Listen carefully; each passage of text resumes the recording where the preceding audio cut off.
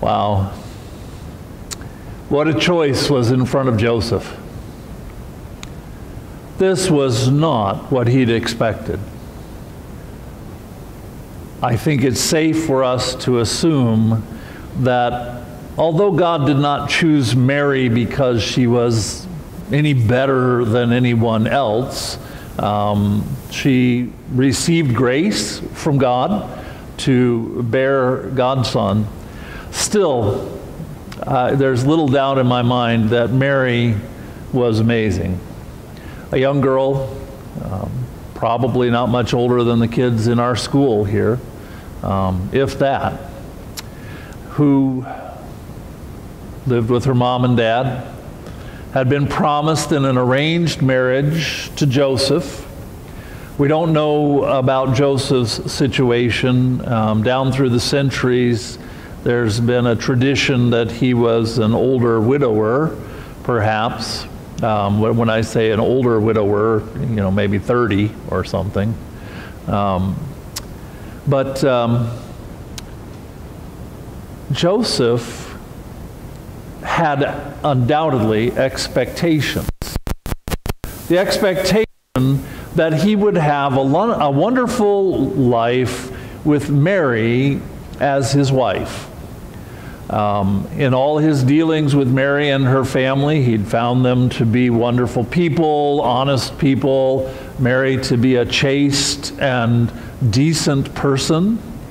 All of his expectations were of normal. He thought things would be normal. I don't know if you've ever thought that things would be normal. You've probably figured out that they aren't, ever. But instead of what he expected, this wonderful, beautiful girl, this fine, upstanding, faithful daughter of Zion, turns up pregnant. She's pregnant. And there's one thing that Joseph knows with certainty. He is not the father. That's the only thing that he can know with certainty. I don't know if you know this, but you are considered Jewish even to this day if your mother is Jewish. Right? Because that's the one thing that can be certain, is who your mother is. Nobody can prove who your father is, but if your mother is Jewish, you're Jewish. So he knows that Mary's the mother, but he doesn't know who's the father. Joseph jumps to a conclusion. Now, you and I know that it's not good to jump to conclusions. But in this case, you would think that this conclusion, well, he concludes that Mary has had sex with somebody besides him, outside of marriage, that Mary has committed adultery. He assumes that she has broken the commandment and committed adultery. Now, assuming things and jumping to conclusions, normally that's a bad thing. And I have to say that other than Joseph, whenever a similar situation has arisen, when a man who's supposed to marry a woman finds out she's pregnant and he knows he's not the father, in 100% of all the other cases in the history of the world, the hundreds or thousands or millions of cases, that assumption has been correct. Jumping to that conclusion was justified. So Joseph really is jumping to a conclusion with what should be 100% accuracy. He has, as we would say, every right to assume that Mary has been unfaithful to him. Now we're told that Joseph was a just man and unwilling to put Mary to shame. Certainly he had the right to make a public big deal out of this, to confront her, to bring her in front of the people, to expose her to shame. Joseph had every right to do this. But he chooses personally that he's not going to do that thing. That he will privately write out the papers of divorce and break his relationship with Mary. This is, something that's just the way Joseph is. It's a reflection of his love and consideration for Mary, he's being kind and generous.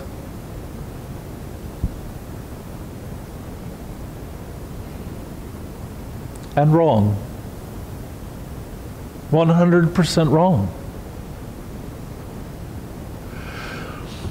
As you and I look at this story, you cannot fault Joseph ever. You cannot say, well, he shouldn't have done that, and he shouldn't have done that, and he shouldn't have done that. It just doesn't work. Mary has obviously been unfaithful to him. They are engaged to Mary, and in that culture that meant not what it often means here, that you've chosen to live together and say that you're engaged. And when people say, have you set a date? You say, well, no, not really. That's not what we're talking about here. They were tied together in everything except the union of the flesh. And she's been unfaithful.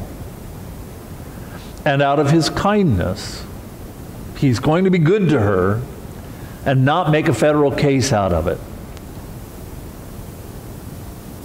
My goodness, what a great guy. And he's 100% wrong. And I want you to think about, what if Joseph had gone through with this? So, everything points to this is exactly what he should do, humanly speaking. And so let's just say that he does go through with this. He divorces Mary quietly. What does he lose? Well, he loses Mary. Now, unlike the Roman Catholics, we don't teach that Mary was sinless, but she was the mother of the Son of God. And Mary herself says, we'll talk about this on Sunday, that all generations will call her blessed. She commands quite a bit of respect, even amongst Protestants, even amongst Lutherans. Not the same kind of worship that she sometimes gets amongst others, but he would lose Mary as his wife. And he would lose Jesus as his son. If you've ever raised a child, think about comparing the task of raising that with the opportunity to raise one that never sinned. Not once. Imagine that, would you?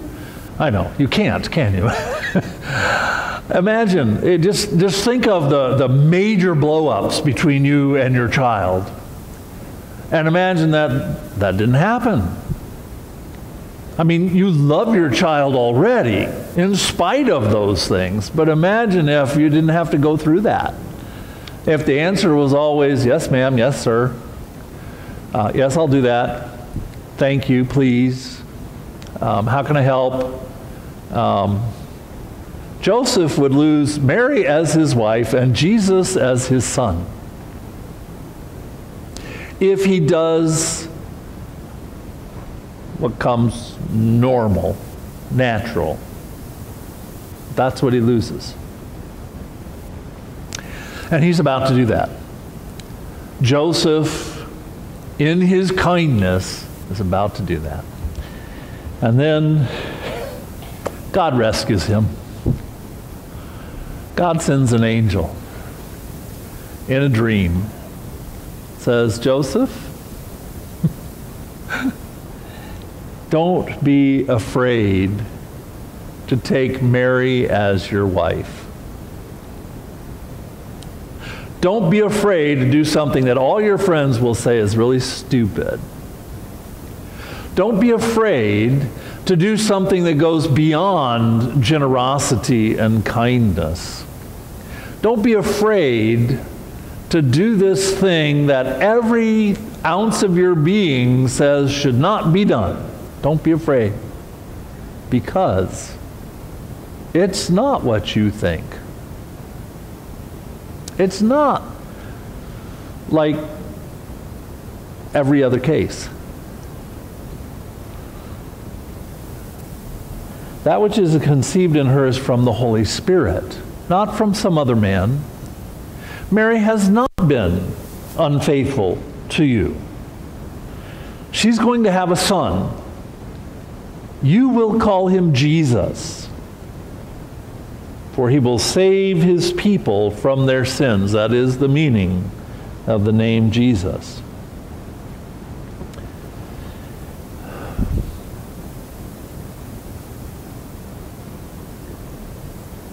If Joseph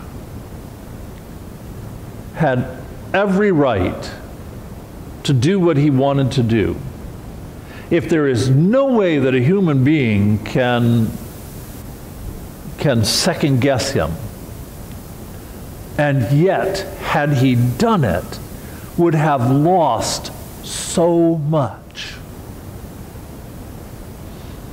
What does that mean about you and I as we are trying to decide what we should do?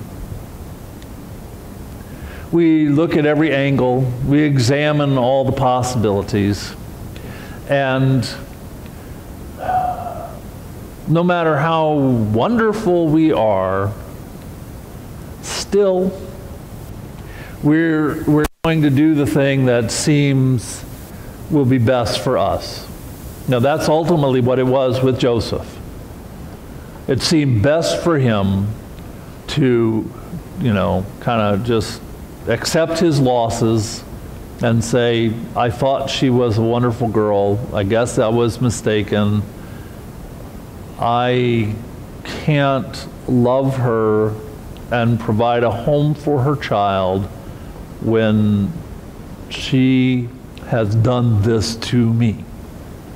Okay. If Joseph has all these reasons, and it makes so much human sense, and yet he's so wrong, what does that mean for our choices? It means that whenever you and I introduce the question of what's in it for me, then we're probably headed down the wrong path. What you and I are called to be is so other-centered instead of self-centered. Joseph made the right choice only because he was rescued by God's holy angel. When God rescued Joseph through the agency of this angel in a dream, he was not making a promise that he would rescue us from all of our bad choices. I think instead he was saying, think again, and think again, until you have truly eliminated all of your selfishness from the choice making, until you have really examined what it would mean to the other people that are involved, and what kind of sacrifice God might be calling for from you in this situation. Joseph wouldn't have been the only one who lost had he gone through with this. Mary would have become a single mother. Jesus would not have had the influence of an earthly father in his life. Jesus, who is the Son of the eternal Father, Jesus, who along with his Father defines what fatherhood is all about and what sonship is all about, would not have had that relationship in his life. There was so much at stake here. Thank God that he rescued Joseph from being perfectly reasonable and rational and doing what would be best for himself.